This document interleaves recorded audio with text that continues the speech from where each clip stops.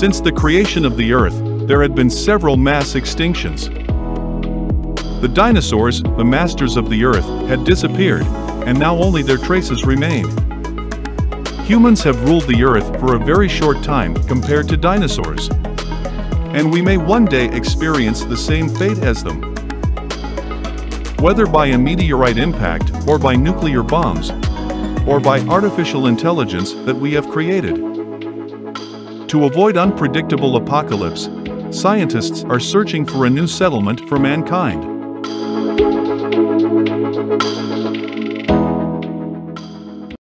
In 1997, a research team from NASA and the University of Massachusetts launched the 2MASS project to find Earth-like planets. 2MASS was an ambitious project, observing more than 300 million celestial bodies. While conducting this project, scientists discover a very unique star. It was the self-shining star TRAPPIST-1, 40 light-years from Earth. TRAPPIST-1, like the Sun, is a self-luminous red dwarf star. However, compared to the Sun, it is a completely small star. It is small and weak in light and heat. It has a mass 8.9% of the Sun and a radius 11% of the Sun. It is slightly larger than Jupiter, which is very small for a self-luminous star. In terms of brightness, it is even more shabby.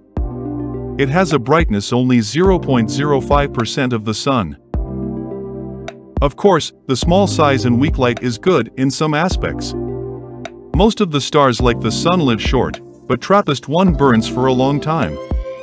TRAPPIST-1 is expected to live up to 12 trillion years, while the Sun's lifespan is expected to be 5 billion years. Anyway, the important thing is that a Sun-like star has been discovered. This means, just as the solar system is formed around the Sun, and there is an Earth, planets similar to the Earth can exist around TRAPPIST-1. Scientists investigating TRAPPIST-1 system hit the jackpot.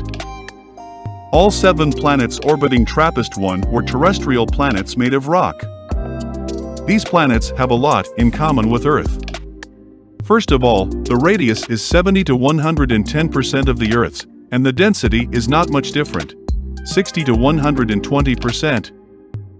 The surface temperature of some of these planets is between 0 and 100 degrees Celsius, and it is known that there is a high probability that liquid water exists.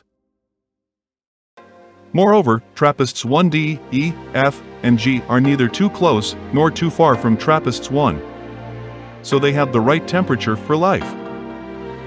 It is in an area where life can exist, and this area is called Goldilocks zone.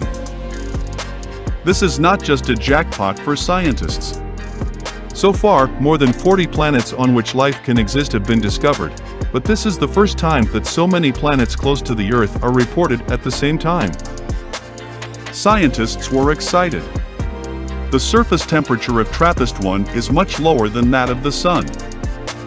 Therefore, the Goldilocks zone of TRAPPIST-1 system is much closer than that of solar system. A large campfire will be warm from a distance, but a small candle will get warmer when you get closer. So, the 7 planets orbit around TRAPPIST-1 at a close distance. As they orbit close together, their orbital period is also very short. A year on a planet closest to TRAPPIST-1 is only 36 hours. Since planets orbit at a short distance, if you look at the sky from one planet, other planets would appear several times larger than the Moon seen from Earth. There are 7 planets from TRAPPIST-1b to H. But let's take a look at some of the planets with the highest probability of existence of life. TRAPPIST-1d is the first planet in Goldilocks zone. Scientists predict that planet D is a sea planet where all the rocky surfaces of the planet are covered with liquid. However, there is a factor that reduces the possibility of life on TRAPPIST-1d. It is flare. A flare is a sudden burst of enormous amounts of light and energy from the surface of a star, such as the Sun. When a large-scale flare occurs from the Sun, the Earth's satellites and communication equipment are disabled, and large-scale power outages sometimes occur. So, if TRAPPIST-1's flares are frequent and powerful, the chances of life on planet D will be greatly reduced. Fortunately, TRAPPIST-1's flare frequency is 30 times lower than similar stars. Next is Planet E, the second planet in Goldilocks zone. Scientists have the most positive evaluation on this planet. Planet E receives 60% of Earth's ultraviolet radiation, so it is estimated that it has a moderate temperature and water. In addition, there is little hydrogen in atmosphere. Hydrogen causes the greenhouse effect, so less hydrogen is suitable for living things. The top priority of the recently launched James Webb telescope is observing TRAPPIST-1e. Now, do you see how important this planet is? Let's wait for the James Webb telescope to release results soon. And the last two planets in Goldilocks zone, TRAPPIST-1F and G. Both F and G appear to have deep oceans and a potentially oxygen-rich atmosphere. In fact, the scientific team at St. Andrews University extrapolated that the ocean on TRAPPIST-1G may be 670 kilometers deep.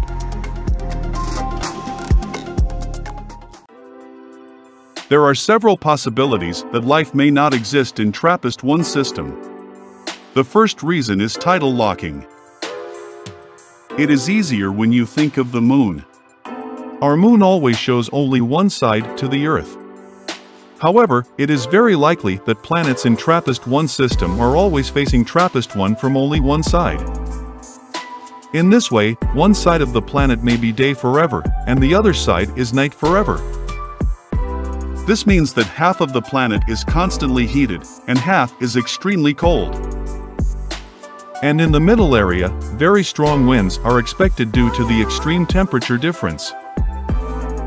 Of course, this is an unfavorable condition for the birth and evolution of lives.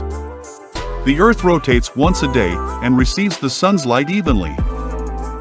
So, rotation of the Earth is a blessing for us. Of course, some scholars argue that there is a suitable area for life in middle area. Everything is still a mystery. The James Webb telescope has left Earth to uncover the secrets of the universe. We can only guess from Earth, and everything will have to be observed by the James Webb telescope. After observation, we will finally have to visit and check out by ourselves. And even if there is no life in TRAPPIST-1 system right now, it would not be such a pity. Just as it took billions of years from the birth of the Earth to the creation of life, there is a possibility that life will be born and evolve later. I wrap up the video, looking forward to the amazing gift James Webb telescope will bring. Subscriptions and likes are a motivation to continuing this channel. Thanks!